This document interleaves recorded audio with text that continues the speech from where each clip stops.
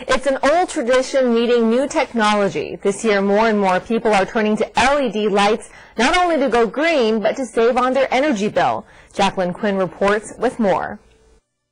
Christmas lights going up are signs that the holidays are here, but you may have noticed those lights looking a little bit brighter. The reason may have to do with new light bulbs called LEDs. The South Bay Environmental Services Holiday Light Exchange program has been helping people to make that switch.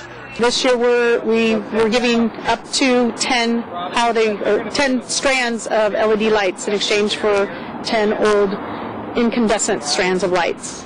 And because of the increased number of strands exchanged this year for free, the supply ran out rather quickly. Fairwell suggests customers buy LED lights on their own because the savings in electricity could pay for itself. Number one is it's an energy-saving device. You can save up to 80% off your energy bill by changing from incandescent holiday lights to LED lights. Pervaiz Lodhie, who runs and owns his own LED manufacturing business in Torrance, considers these lights a new technological revolution.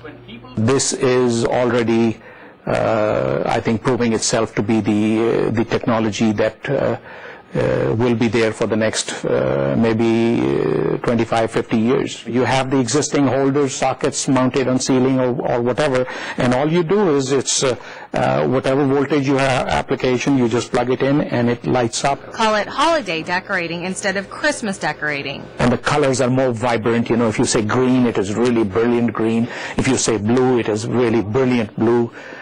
So they are more distinctive colors and all that. So the magic is there. For now, LED lights typically cost more.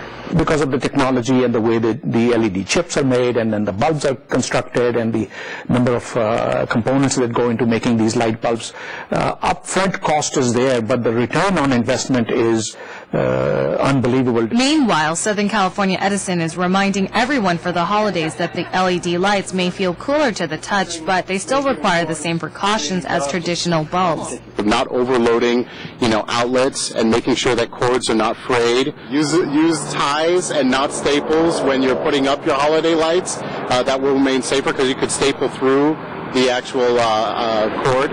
A LED light set costs about $5 more than the incandescent bulbs, but in the long run, your energy cost will be lower. For This Week in Torrance, I'm Jacqueline Quinn.